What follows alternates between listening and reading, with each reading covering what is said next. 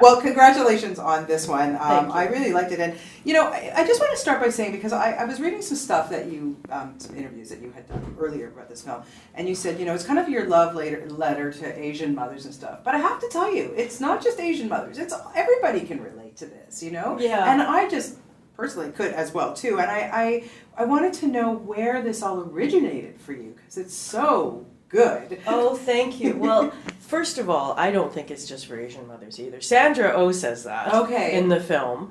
But I wrote it to position a mother as hero. Yes. A grandmother as hero, regardless of color.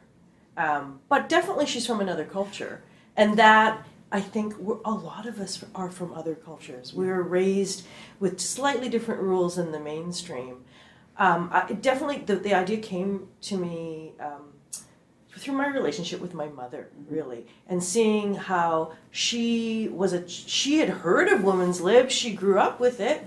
She never really enacted it in her house, other than to raise her daughters as independent women. Yeah. So right away, that difference in what she said and what she did, I always noticed. And I thought, when I was a kid, when I first started writing films, I thought, oh, I would love to Freaky Friday with my mom, right? Just just have her go to the punk rock show and me rub my dad's feet all day, you know.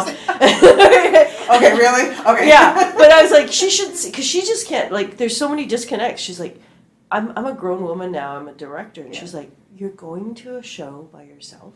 Yeah. Like, that seems dangerous to her. Seems dangerous from a societal frowning on me level, as well as just protection, you know.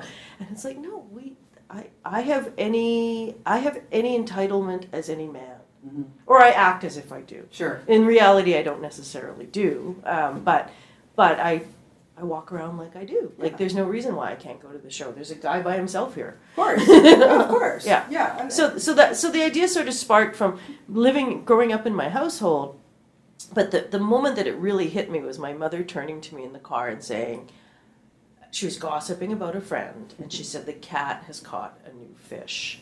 In Chinese, and I went, what? What are you talking about? What fish, huh? And she said, that's what we say when, you know, he's got someone else. And it was that specificity of how she spoke about it, that there was a term, there was a phrase for it, you know, that immediately, and I had heard of many stories of infidelity in my family, in the women being the victims of Interesting. It, right? Yeah. And that, like, in particular, one family member, she didn't move out, she never let on. Until he slowly stopped seeing her. And I thought, how interesting that, as opposed to if that were to happen in my generation with my rules, there would be forced, you know, if we were going to stay together, there'd be forced therapy, there'd be so much talk, there'd be catharsis. None of that. She never got any of that. And I thought, what a different breed of women, and how courageous one is to be able to be like that. No, absolutely. And let's face it, I mean, you know, your casting in this movie is you know, brilliant, amazing, and to have Cheng Pei Pei do, you know, be the lead, and wow, I mean, just to foresee her doing this, because we all know what she can do. She can kick butt. You know, we know that, right? Yeah. But to see her in this role in the beginning, and then how she evolves and everything. But it's very interesting because, you know, listen, you know, my mother's 80, whatever. I could not see her going out if something like this were to have happened and trying to do the things that she does in this movie, you know? And so it's so brave, and I just think it's so important that you did this film. Well, as Maria, Pei Pei and Sandra said, I saw in an interview, Pei Pei says, I hope this film frees the Marias. And Sandra goes, yeah, let's free all the Marias. Hashtag. And I was like, that's exactly it. Hashtag, yeah. I think that for sure it is very, just as any film, it's hard for us to be Superman as an audience member. But Superman can inspire us to be our own superwomen in individual, in our own little ways. And that's what I hope with this film, that it is an empowerment story. That in this climate of powerlessness in general, doesn't matter which gender you are, how old you are, we're all feeling a little out of control. that we actually have a little bit more power than we think. Yeah.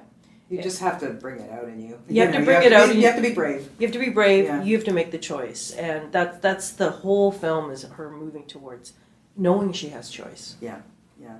I can't even believe that it's been 23 years since you made a film with Sandra Oh. Like, to me, it just feels like yesterday. Did it feel like that to you? I did a film with her in 2004, Yeah. Long Life, Happiness, and Prosperity. Yeah. So we've worked together since. Okay, okay, right. So, but when you, since the first time, I'm sorry. Oh, since the first time, yeah. And so you've had this relationship for almost, quarter. Oh, yeah. 25 years. Yeah. But was it just kind of like when you get back with her, it's kind of like old home week, I would think. Oh, yeah. Sandra and I, it's so natural for us to work together.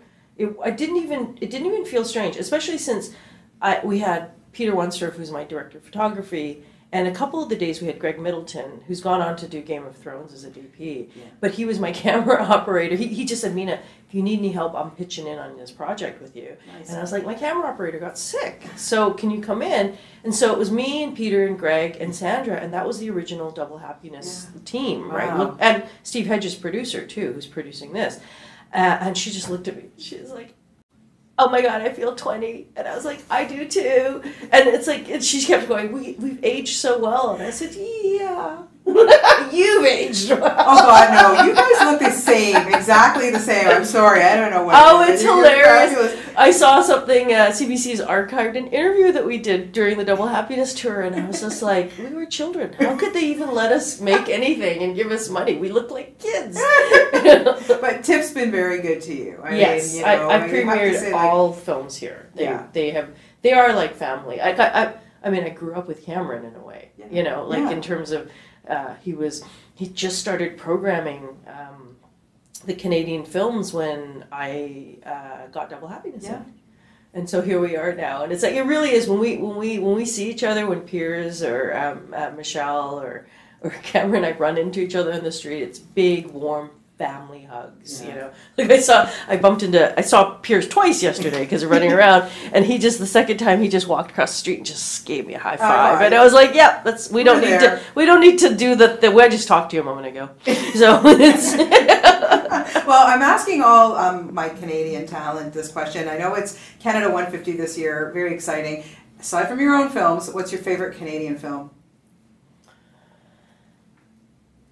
I'm on the spot, I know. Okay, well, one of my favorite Canadian films is Anne-Marie Fleming's You Take Care Now. It's a 20-minute short that was done in 1990, I think. And it really said to me that we can get inside a woman's head, very specifically in an entertaining fashion, and still be moved.